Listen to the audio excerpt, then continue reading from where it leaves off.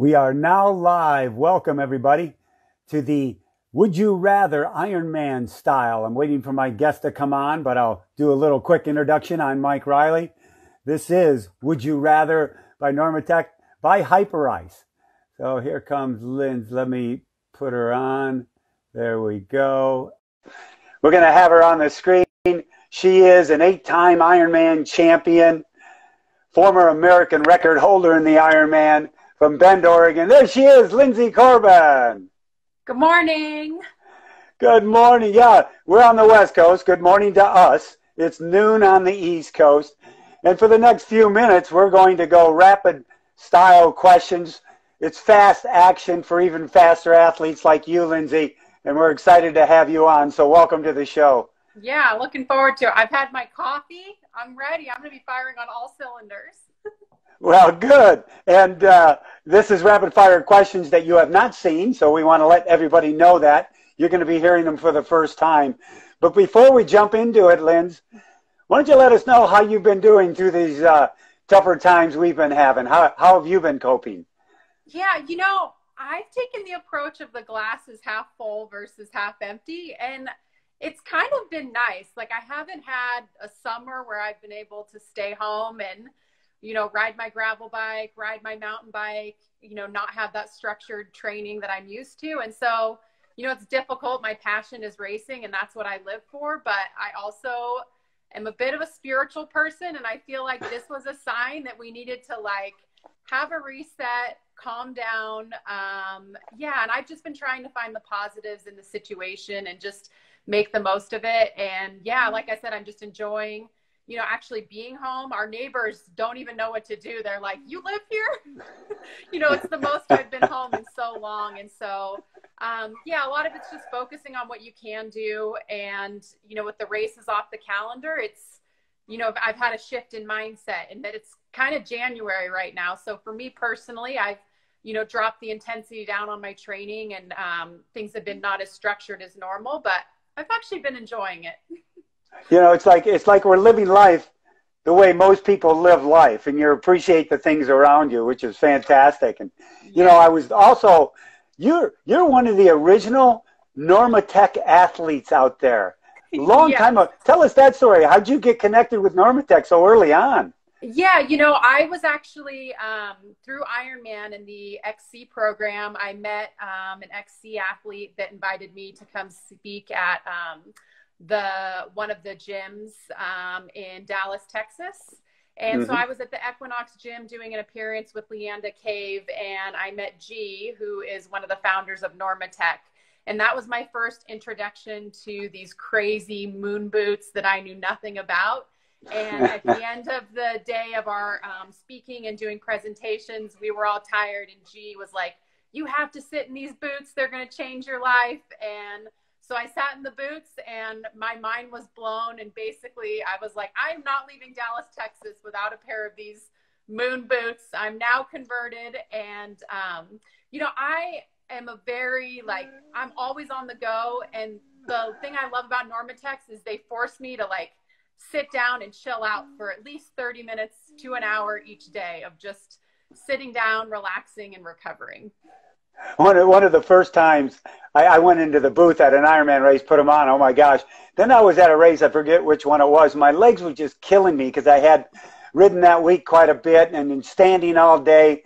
Just for the heck of it, I said to Tom Zebart, God, I could put some Normatecs on right now. Well, all of a sudden they showed up. I never sit down announcing, but I sat down, put them on, and while I was calling people in, I'm thinking, this is the best I've ever felt. Yeah. It's like you're at the day spa, looking a little too comfortable back there. Yeah, I felt a little guilty. I don't know, I'm supposed to be not doing stuff like that. But all right, so are you ready for these rapid fire questions? Because now the audience are going to get to know Linsey Corbin a little better than I think we've known you before, just because of the nature of these questions. Are you ready? I hope I'm ready. I'm an open book. I feel like as an athlete, one of my claims to fame is I'm pretty authentic, open book. So no holding back. Let's see what you got. Okay, here we go. Favorite splurge snack, salty or sweet? Both combined. Oh, God. You're copping out right away. That can't happen. Window seat or aisle seat? Come on. There you go. Window seat or aisle seat? Oh, window. I like to nap. Driving to a race or flying? 100% flying. All-out bike descents or cautious? Oh, all-out bike descents. I grew up as a ski racer. Winning World 70.3 or Ironman? Kona? Oh, 100% Ironman. How about riding steep climbs? Come on, Mike. Don't worry. Riding steep climbs or riding into a headwind? Oh, 100% steep climbs. I love it. Bike mechanic or self-mechanic? Oh, bike mechanic. Mark Anderson, correct. Wine or whiskey? Wine. Action film or love story? Oh. Okay, you stumped me. Probably thriller, which you didn't even put in there. Okay, I'll give you a thriller. Oprah Winfrey or Ellen DeGeneres? Oprah. Reality show or Nat Geo? Reality TV. Junk. Pre-race meal ritual? Do you have one? Oh yeah. It's not exciting. Chicken and rice. Sometimes I'll do fish and rice, but usually chicken and rice. What about you? What's your that is not meal? A pre-race meal the night before? Yeah. Something protein, a lot of protein. Really? Yeah. More anxious on race morning or the night before? The 30 minutes before the start, 100%. Who does your dog Chimmy love more, you or Chris, your husband? Oh, that's a good one, but she's definitely a Chris dog. I mean, yeah, she's Chris's dog, and I get all the cuddles. But yeah, for sure, Chris's. So you watch, you binge on Netflix or Hulu? Oh, Netflix. Favorite race victory, Wisconsin or Arizona? I'm gonna have to go with Wisconsin. Oh, okay, two times. I wasn't dyed in the wool. Arizona is like the best U.S. race until I went to Wisconsin, and now Wisconsin has my heart for U.S. Ironman venue. Move City. Lake Placid or Wisconsin? Lake Placid. Sorry, Wisconsin. Oh, wow. You didn't even hesitate. Cooking or baking? Baking. Your favorite male pro triathlete? Ben Hoffman, because we went to college together and got our start. What about your favorite female pro triathlete? Heather Jackson. I knew you were going to say that. I was going to ask you between Heather. And Waddy, but how about Paula or Huddle? Oh, Paula. She's pretty legendary and power to the female. Reading or writing? Reading. Hiking or fishing? Hiking to a fishing destination. Oh, that was perfect. Yeah, exactly. Normatec pre or post workout? What do you like better? Oh, I like post workout in the evening. That's my calm down time. Energy drink or coffee?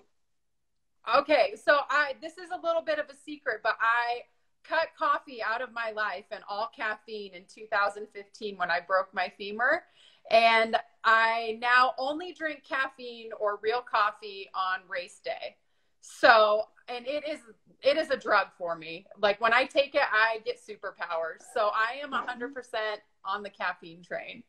Have you had some this morning? Yes, I'm doing my first ever virtual race today. And so I have got the caffeine flowing. I got to throw everything I can at this system to hang out with all the speedsters. So and the last time questions were coming, so I wanted to be ready. So the last time you did caffeine was Arizona last November? The last caffeine I had was Ironman Arizona. How do you do that?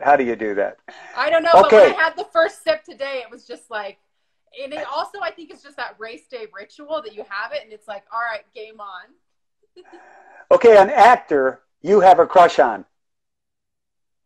Oh, I'm going to have to call Stump on this. Like, I am not a big movie or TV. No actor out there? I train so hard. We put on a movie, and I just I just fall asleep. I mean, Chris Pine, Brad Pitt, anybody? My goodness. Matt Damon. There you go. Nothing wrong with Matt Damon. And he's done a triathlon, so that's a good answer. Yeah, How about an actress that Chris has a crush on? Does Chris have a crush on an actress? No, we aren't really movie people. Julia Roberts? I don't know. I feel like actually you need to ask Chris because his answer is going to be more hilarious. Like now I'm actually going to have to ask him when he gets home from fishing who his favorite actress is. Well, running in Bend, Oregon in the snow or on a beach somewhere? Oh, that's tough. I will probably go in the beach because I am not a cold weather person, as you saw at Ironman Ireland last year. But I did have that question for you, announcing in the pouring rain all day at Ironman Ireland in freezing cold or the hottest Ironman you've ever announced at. Oh, gosh. That's the tough one because I'm a heat guy. I love the heat. Yeah, I'd rather be in Ireland than almost anywhere because of my heritage. But I love announcing, sorry, athletes, if it's hotter, I feel better. You know? Me too. I'm the same. And speaking of Ireland, I had another one, whiskey or Guinness? Oh, I'm Irish whiskey backed up by a Guinness. Oh, there you go. Good one. How about lake swim or ocean swim for you? Lake swim. Heart rate or power pace meter? I use heart rate first. What about Boulder or Arizona? Places. Oh, Bend, Oregon. But well, I knew Arizona would be second. My claim to fame is I've actually never spent the night in Boulder. I've just been for the day. So I've never spent the night there, but yeah, I'm a Bend, Oregon fan for sure. So you a hat or a visor girl? Hat. Hat. How about podcasts during workout or music that you mix? It depends on how hard the workout is. If it's a G-rated workout, not that hard, I'll go podcast. But if we're going all in, we're having the caffeine, we're going to have the music cranking. Okay, trust a fart or not trust a fart? In an Ironman, you don't trust anything. How about track tempo or hill repeats? I prefer a track tempo. Really? Backpack or are you a carry case? Oh, backpack. You're a backpack. Yeah, you're a backpack. You swim with tinted goggles or clear? Tinted goggles. Well, like the light tint, medium. How about road helmet or arrow when you race? Generally a road helmet. How about puke on the run? How about puke on the run or slow down and let it pass? Puke and rally. Puke and rally. But I've actually only done that once in Hawaii. I've only had, I've done over 20 Ironmans. I've only had one puke, and that was in Kona, which I guess if you're going to have a good place to do it, may as well be Kona. But yeah, I'm not a big puker. not a big, yeah, one time. That's not bad at all. Yeah. How about burpees or double blinders? Oh, I don't even know what a double blinder is. Well, then it's burpees for you. yeah, I guess I'll take burpees. Sit-ups or planks? Oh, planks. Yoga or spin class? Yoga. Treadmill or a rowing machine? Treadmill. Push-up or pull-up? Push-ups. My pull-up game is terrible. What's your favorite psych-up song? Oh, I like Eminem. There's a lot of Eminem songs I like. Eminem, I did not see that coming. That was good. What did you think? It was going to be like some country? Coldplay? Come on now, I'm a Coldplay guy. Don't do that to me. I know. I was going to ask you what the ultimate pre-race, as we're walking to the swim start song is for you. That Coldplay gets me psyched up. Bobo O'Reilly gets me psyched up. Anything upbeat. I mean, BCC plays so much good stuff. It's just, I don't know. I love it all. I love it all. Are you a kale or a spinach girl? Oh, I like both. I'm all aboard the leafy green train, but probably spinach. We would probably cook more spinach in the house than kale. Peanut butter or almond butter? Peanut butter with chocolate. How about milk or dark chocolate candy? Oh, dark chocolate. Milk's too sweet for me. I felt like I led you into the way I delivered it. Yeah. You like meal preparation or something delivered, especially during this time? Oh, we're definitely doing a lot of cooking at home. So I'll do meal prep, but at the end of a 6 or 7 hour training day, I will do takeout, or we call it Chris Cooks. And when Chris cooks, he goes through the list of our favorite restaurants and is like, what are we eating tonight? All the carbs, please, or low carb? Oh, wait. All the carbs. I'm definitely team Carb Town. So have you been isolating well or a little stir crazy? We're starting to go a little stir crazy, but we handled it well at the beginning. We did a lot of house projects. Virtual happy hours, yes or no? Yes, but they're starting to get a little old. Yeah. I'm ready for the real deal. I like my friends in the computer screen. I'm ready for the real life interaction. TikTok or Instagram? Instagram. Triathletes shouldn't dance. If you've ever How been about to an after party, triathletes should not be dancing. Well, there's about 1 in 10 that's got the moves. Yeah, Michelle Vesterby can do the worm. She's pretty legit. No dancing for triathletes. Joe Exotic or Carol Baskin? Oh boy, probably Joe Exotic. Well, you're better than Starkowitz. He didn't even know who the heck they were, which is not a bad thing. How about Dave Scott or Mark Allen? Dave Scott. What was the first year of Ironman? What year was that? Was it 1984? Oh, Lindsay, I got to take points away. That's 78. Oh, no. Points away from you. All right. Are you like reading books or playing cards? Probably reading books. Late night ice cream? Late night ice cream or wine? Late night ice cream. How about Airbnb at a race or a hotel? Oh, that depends. If it's like Ironman Wisconsin, it's fun to be like at the hotel in the middle of all the action. You know, sometimes I think that that's the spirit of the Ironman is the journey, but I also like a good Airbnb. If it's a race like in Europe or we're going to do a lot of traveling, for sure an Airbnb. But if it's just like a weekend trip, I kind of like being in on the action and the convenience of the hotel. And you come back from the race and your bed's all made and it's all clean. I'll take it. What's your favorite recovery routine? Well, it's not really my favorite, but it's what's best for the body. Would be a recovery drink, pretty shortly within, a workout window of 30 minutes or so. And then a shower, some real food, sit in the Normatex, and then fall asleep to the lull of the boots, which is like a sleep machine app for me.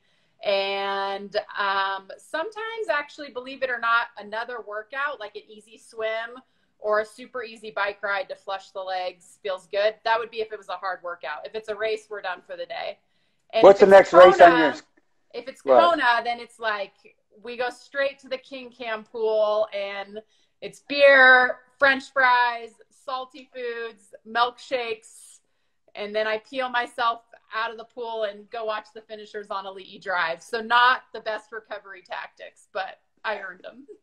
Yeah, I've never had the opportunity to visit that pool on race day. Sorry about that. You make me jealous. Everybody comes back to the finish line so fresh and showered and everything. And one athlete once, I put my arm around him. God, Mike, you kind of smell. Yeah, dude, I've been out here since 5 a.m. Give me a break. So good. Well, Lindsay, this has been fantastic. What's the next race on your schedule? What are you thinking? I mean, man, honestly, I am doing a really good job of just living in the present, and my initial ideas of races I've now kind of tabled until I know for sure that it's going to happen. So, yeah, I've cleared my calendar until I know, like, I know that Ironman keeps postponing the races, and fingers crossed that this fall I'll be at a start line, but I'm not counting on anything particular right now until I know for sure. So Do you want your it's first? going to be something in the United States. If I was a betting person, it's going to be a domestic race in the United States. Maybe Well, Ironman Chattanooga. I don't know. We'll see. So do you want your first race back to be a 70.3 or an Ironman? Oh, probably I mean, I would love for it to be an Ironman, but I need the 70.3 to warm up. So, it's like, I think it will be interesting to see, after having gone so long without racing that, you're going to have to get back into the groove again. So I'd like a few practice rounds before an Ironman. What would you do? Would you do Kona in February then? Yes. Well, I am qualified. So there you go. I think it'll make for an interesting year, a February and an October Kona. But yeah, I could guess that that's sort of what I'm planning on now is Kona, and hopefully I'll get the chance to race before then. So we'll see. Good what for about you. What are you doing with your free time? What am I doing? I'm riding my bike a lot. I've been lifting more weights than I ever have before, answering a lot of emails, talking to a lot of people, doing a lot of Zoom meetings, doing this, working the virtual reality series with Ironman. So just trying to stay busy, but I'm going to tell you, I'm going crazy. And, and Rose, my wife, she's getting a little tired of me practicing when she wakes up in the morning. Hi, honey, you are a good wife. I can't keep doing that. Yeah. I've got it. I did have a question for you. Where did you run your 2:49 marathon? Arizona, in Phoenix. It was called the Valley of the Sun Marathon. Okay. And the best story of that is Rose and my best friend Murphy Reinschreiber at that time was waiting for me at the finish, and I turned the corner and had about 400 meters to go to where the finish line was. And Murphy looked at his watch and said, "You better get your butt moving." And I'm thinking, why? Because the qualification for Kona was sub 250. Okay. And I turn and I look at the clock, and it's clicking down 47, 48. Oh my gosh! So I ran 2:49:59. Oh, wow.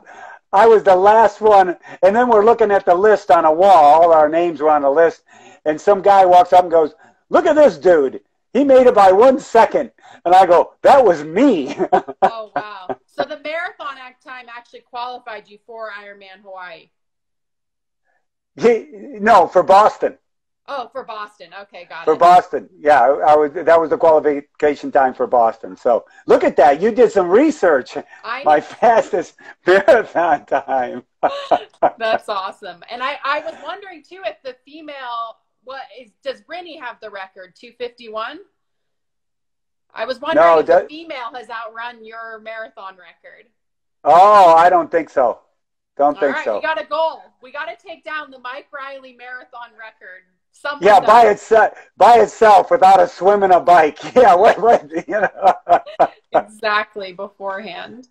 Well, Linsey, everybody out there has been going through the same type things. What advice would you have for all the great age group athletes out there? Yeah, my advice would just be to find the gratitude and look for the good things and the silver lining and what's going on, and living in the present. Don't worry about the fitness that's lost or the races you've missed out on, and don't get too far ahead of yourself wondering, about what's next or when the next race will be. I think just, in racing and an Ironman, a lot of it is just staying present and in the moment on race day. And I think a lot of the lessons that we have as Ironman athletes, we can apply to greater life, especially right now. And yeah, I always say to thank a volunteer, be kind, be nice. And I think that's especially important now more than other times. It's just to be nice to those who are around you and appreciative and have an attitude of gratitude. And yeah, keep up the good work. And I can't wait to see everyone at the races, hopefully this year. Yeah, till then, we've got virtual hangouts to look forward to. There we go. And Linsey, ever since I first met you, I think back in 2010 or 11, your attitude and your positiveness and your smile has never changed, and it's been constant. And that's been great for our sport. So thank you very much for everything you've given back to the sport of Ironman and triathlon. Thank you so much. And yeah, good to see you again, Mike. I've missed seeing you at the races and the finish. And yeah, can't wait for my next You Are an Ironman. It's going to be all the greater too, I think. So I think you're going to have a tear in your eye for everyone that you called. Like everyone's just going to be, it's going to be that much greater when it happens. So I know. I can't wait. Well, thank you very much for being on, and have a great day, and we'll see you somewhere soon. Awesome. Take care. Bye-bye. Aloha. Bye-bye, everybody. We'll see you next Wednesday for another Would You Rather by Normatec by Hyperice. Fast questions for even faster athletes. Take care of yourselves. Be kind. We'll see you next time.